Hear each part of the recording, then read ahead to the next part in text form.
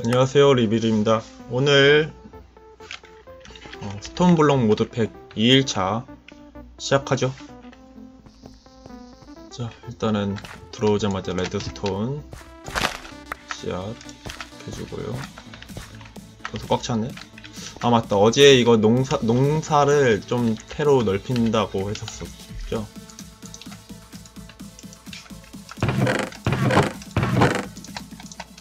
망치 좀 들고. 농사는 어디다가 갈까요? 여기 그냥 농사로 바꿔야겠다.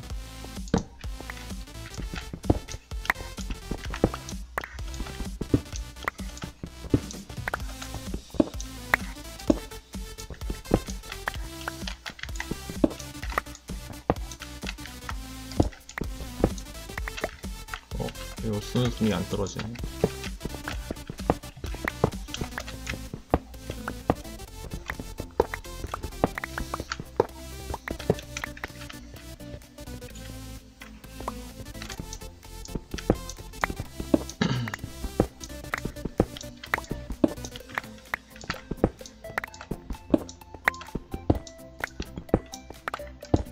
그리고 어제 제가 실수로 시간 계산을 잘못해가지고 영상이 1시간짜리가 나와버려서 오늘부터는 이거 제가 알람을 하나 맞춰놨어요. 그래서 혹시 한 30분대가 되면은 갑자기 윙 소리가 들릴 텐데 알람이니까 그거 너무 신경 쓰지 않으셔도 됩니다.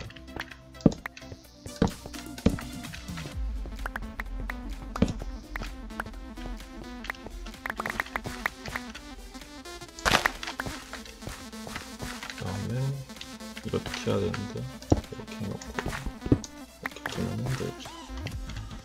그 다음에 이제 흙, 그 다음에 가방 안에 있군.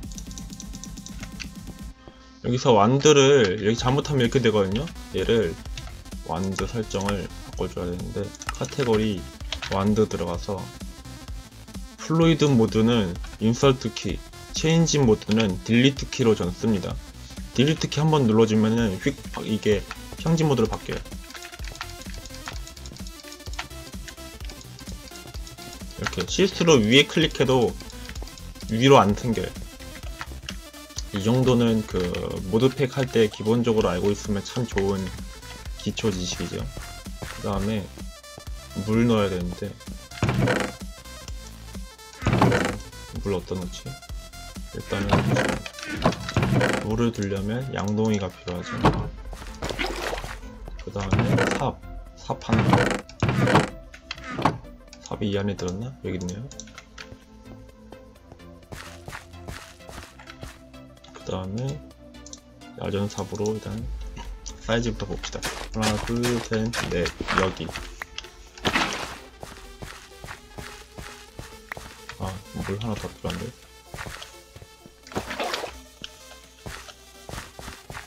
하나, 둘, 셋, 넷, 여기.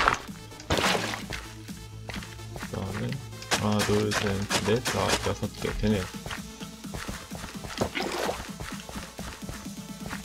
하나, 둘, 셋, 넷, 여기.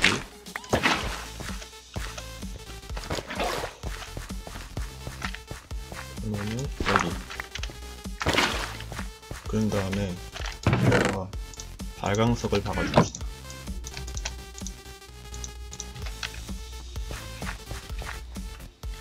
일단은 발광석을 그냥 위에 설치하기가 힘들기 때문에 이렇게 여기다가 이렇게 해준 다음에 얘 옆에 이렇게 클릭해. 원래는 됐는데 안 되네. 옛날에 이거 됐거든요.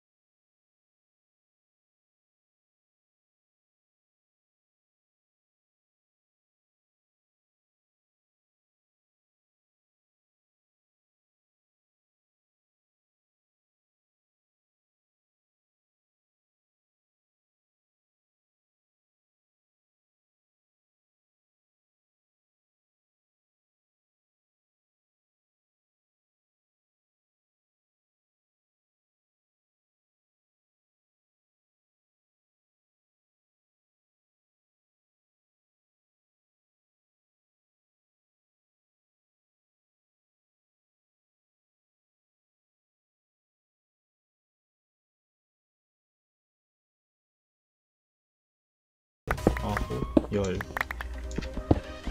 둘, 셋, 넷, 다섯, 여섯, 잠시만요. 일곱, 여덟, 아홉, 열.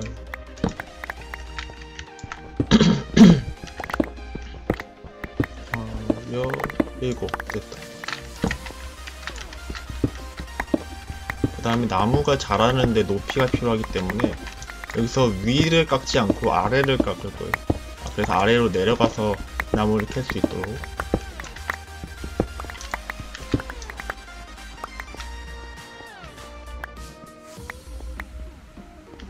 어떻게 내려갈 거냐면 여기서 이렇게 망치.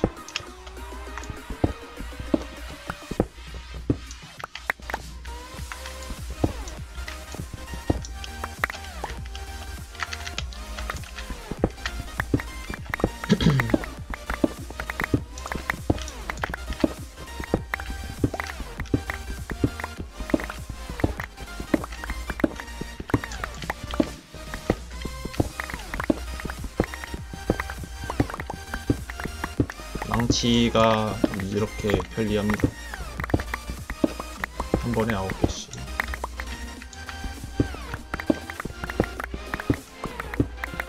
F7 한 번만 눌러서 바닥 좀 봅시다. 바닥이 좀 심각하네요.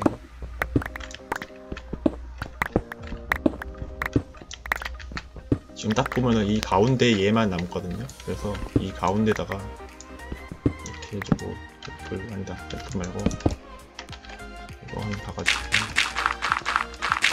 이렇게 양 끝에다가 불을 배치하면은 끝. 남은 지역에다가 이건 조금 너무 깊게 봤다.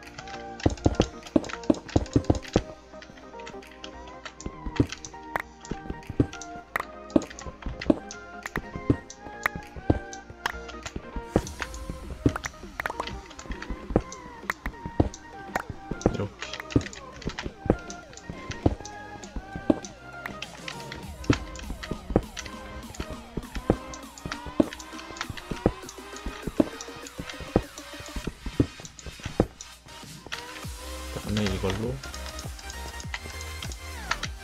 쓱 긁어주고 나무가 아니 흙이 없네. 흙 구하러 갑시다. 아니면은 지금 여기 있는 이 조약돌들로 흙을 그냥 이 자리에서 직접 만들죠.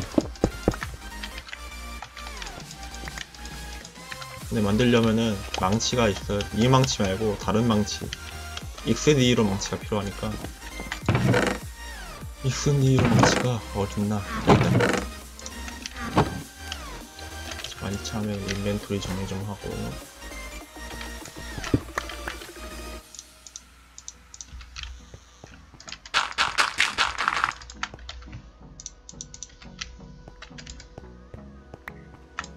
여기서 좀 더 켜. 됐어. 이제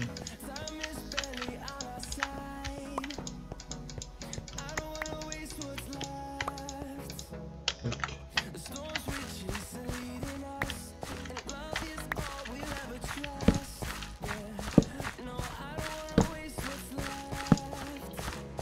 자, 이제 나무 심을 공간이 완성이 됐습니다.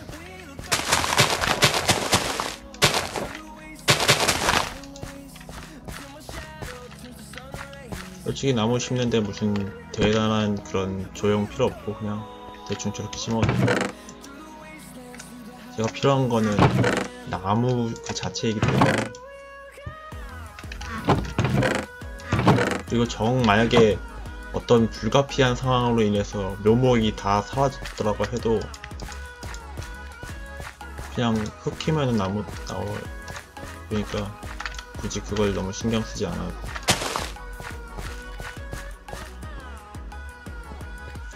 그리고 아까 예전에 제가 정확히는 어제 이 위에다가 박아놨던 그거 좀 캐옵시다. 지금 솔직히 이제 그거 필요 없을 것 같아. 위에 제가 뭘 박아놨는지 궁금하면은 아니 어차피 들어가면 있겠고 보이겠구나. 아야, 저거 자꾸 그러네. 저거 어떻게 좀 처리 좀 해야겠어. 양동이, 양동이도 할 거 없겠다. 됐다. 물이 알아서 처리됐어.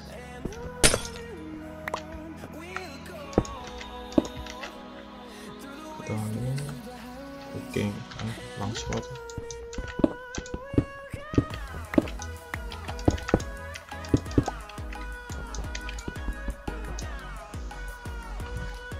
그 다음에 이거 이렇게 해서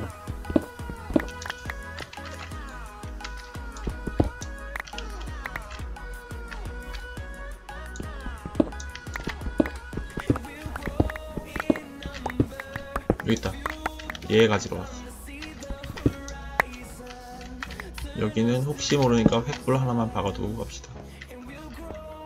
횃불이 필요한 건 여기 같은데 이렇게 해주면 되지. 이렇게 해주고 위에 천장 하나 까주면은 끝. 여기도 횃불이 필요해. 횃불. 돌막대랑 석탄이랑 더 돌횃불. 오, 많이 자랐다 이거.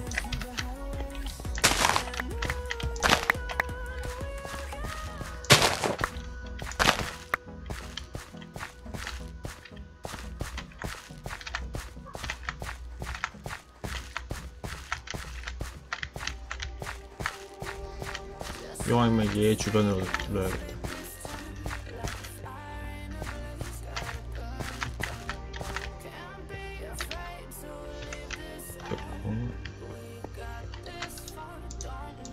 레드스톤 짭짤합니다.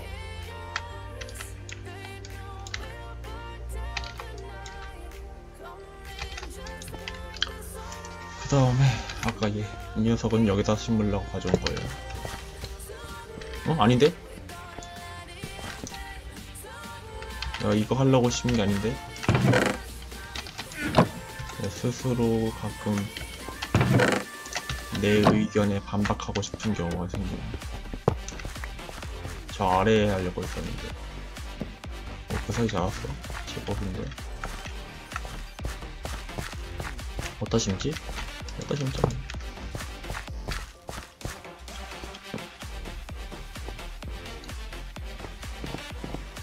역시 사과는 갖다 먹는 게 최고였어.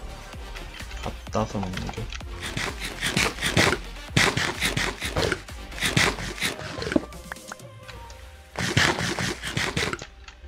오케이, 굿. 쓱 집어넣고. 자, 오늘은 그러면은 이제 뭐야 이렇게 빨리 자라. 역시 이거의 효과가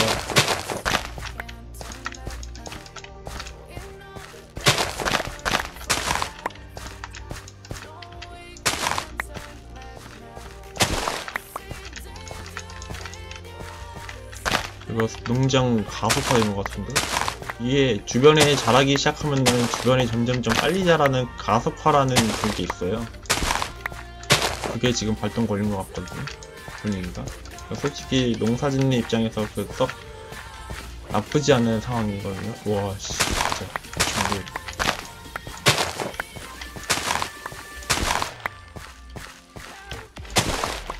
이거 빨리 자동으로 캐주는 거 만들어야 될 것 같은데, 이거? 언제까지 이걸 내가 직접 손으로 캐야 되나? 그럼 엔더 아이오 테크를 바로 진행할까요? 그래야 될 것 같아. 안 그래. 나 이거 언제 이걸 하나하나 다 하고 앉았어? 그냥 퀘스트를 봅시다. 지금 내가 할 수 있는 퀘스트가 뭐가 있는지 보도록 하죠.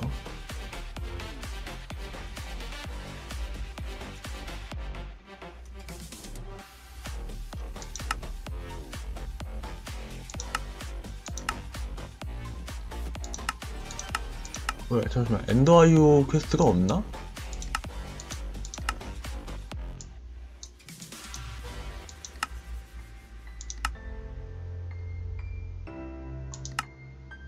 없는 것 같죠? 엔더 아이오가? 그러면 그냥 만들어야겠는데? 있으면은 따라가면서 저거 박스나 얻으려고 했는데 없으면 뭐 어쩔 수 없죠. 자, 일단은 엔더 아이오. 여기서 기본적으로 저 파충 축전지도 필요하고, 잠깐만, 저 광물 재련소나 다시 만듭시다. 재련소 안에 든 거 인바 다 빼자. 일단 하나, 둘, 셋. 이거 여기 위에 했는데 여덟 개. 인바 다 빼고 재련소 만들 곳을 따로 만듭시다. 재련소를 시브도 쓰긴 써야 되는데 앞으로.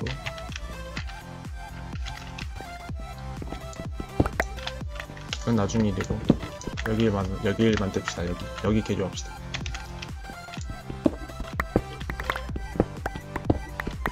저 재련소 겁나 크게 만들 거야.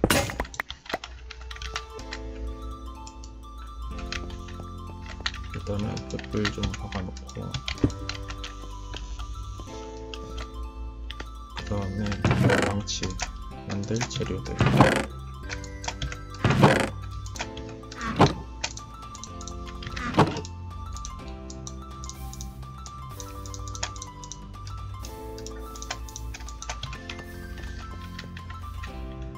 여기까지.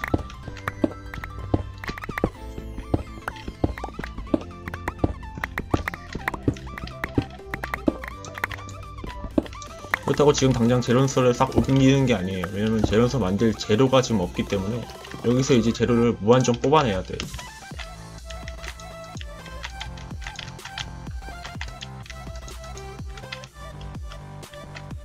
어떻게 뽑아낼 거냐면, 일단은 돌 가지고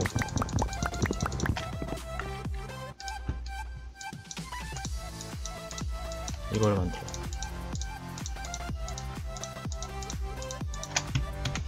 그 다음에 얘를 싹 여기다 집어넣어. 그 다음에 두 블록.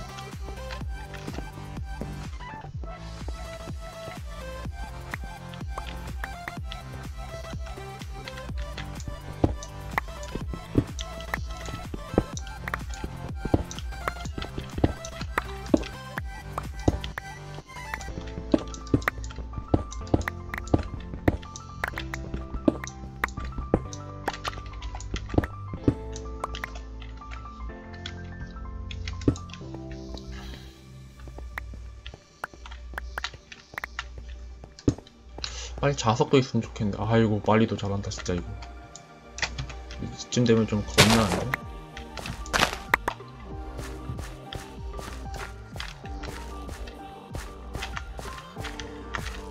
그리고 이거 영상을 보다 보면은 자신이 하고 있는 그 플레이와 제가 하고 있는 플레이가 뭐가 조금 안 맞을 수가 있어요.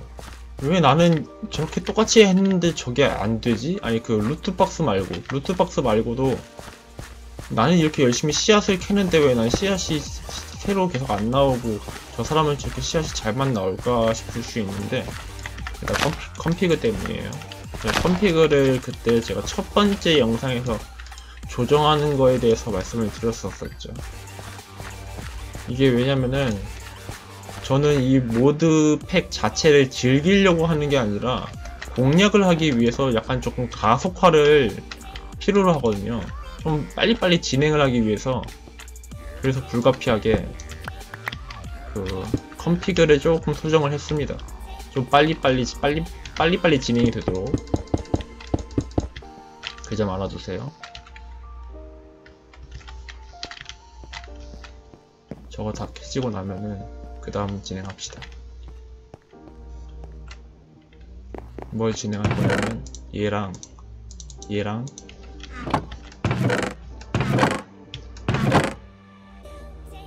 어디 갔어?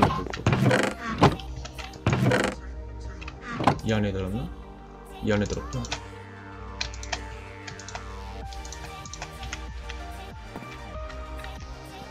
나머지는 다 바꾸고 있읍시다. 얘들은 이제 깔때기가 아니기 때문에 안으로 안 들어가요.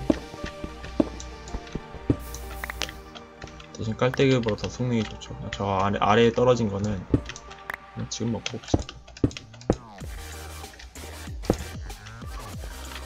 이렇게 이렇게 해주고, 이렇게, 이렇게.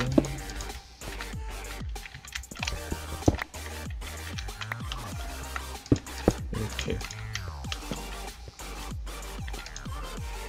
자, 이제 이거를 연쇄적으로 빼야 되는데,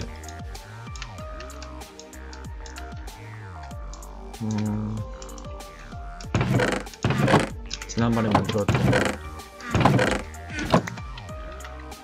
일단 돌 좀 굽고 있읍시다.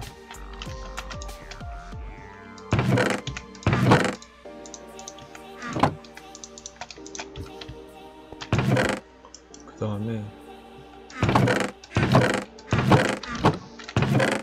엘테스트론이랑 내가 이걸 다 여기다 넣었나? 아닌데 없는데? 창고가 많으면 이게 불편해. 여기 있다. 얘랑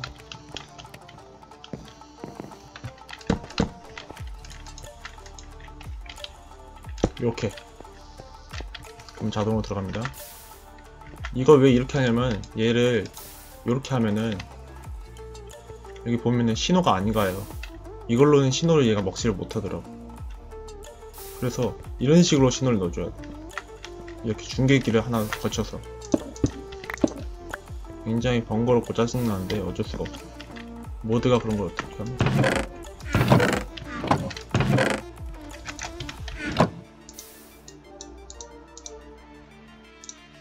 4개 칠을 더 만들 수 있어. 그냥 잔뜩 만들어 봅시다. 횃불은 안 그래도 앞으로도 많이 필요해요.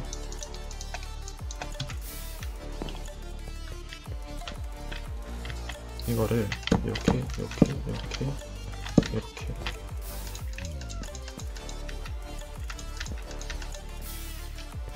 이제 이것들 다 한꺼번에 되는 거지. 이 2개만 만들면 된다. 됐다.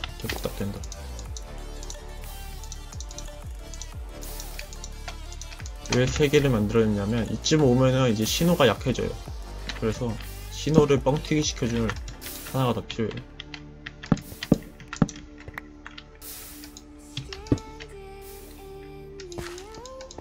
이렇게. 자, 그럼 이제 이 안에 이 그을린 벽돌이 잔뜩 쌓일 겁니다. 그을린 벽돌 갖다가 조합해서 바닥에 깝시다 이제. 자, 어느 정도 쌓여지냐면 여기에서 얘를 받아야 되니까 블럭 이쯤 그리고 여기도 한 이쯤. 하나, 둘, 셋, 넷, 다, 여, 일곱, 8개 더.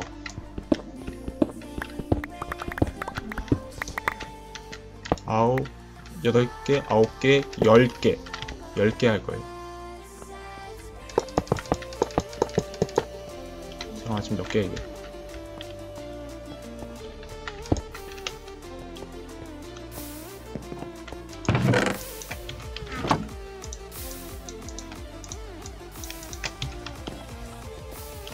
자, 1개, 2개, 3개, 4개, 5, 6개, 7, 8, 9, 10.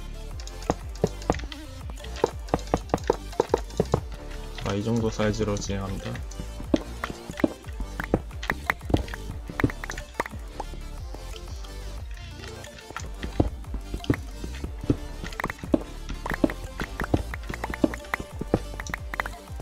그리고 얘도 높이를 높이지 않을 거예요. 바닥으로 깎을 거예요.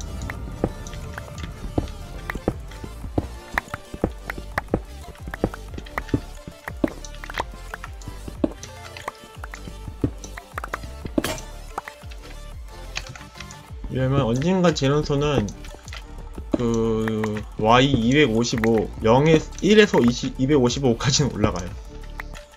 믿기지 않겠지만은 여태까지 모드팩 하면서 항상 그렇게 올라가더라고. 재련소가 그 안에다가 엄청나게 쳐 넣어야 되기 때문에.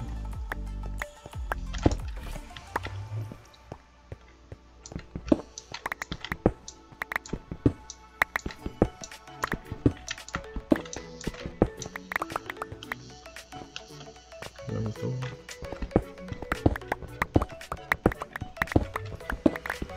여유 공간 3칸 정도는 있어야 됩니다. 잠시 물 좀 마실게요.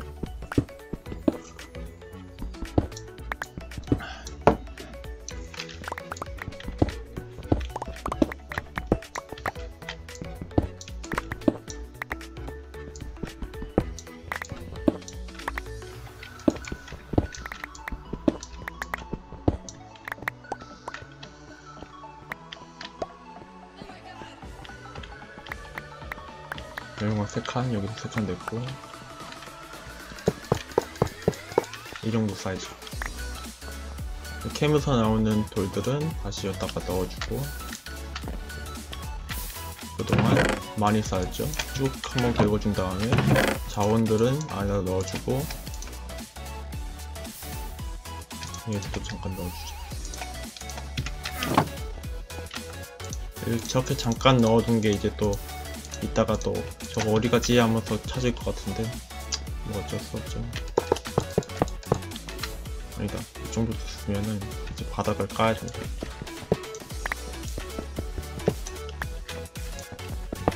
아니면 얘를 쓱 이렇게 여기서 하나 둘 셋 여기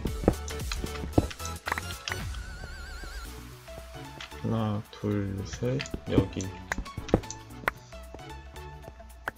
하나 둘 셋 여기 자연스럽게 여기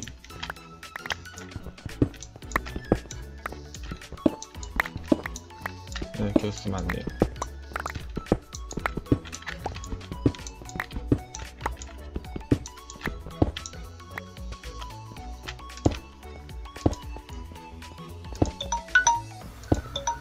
알람이 울리는 잠시 영상 좀 끊을게요.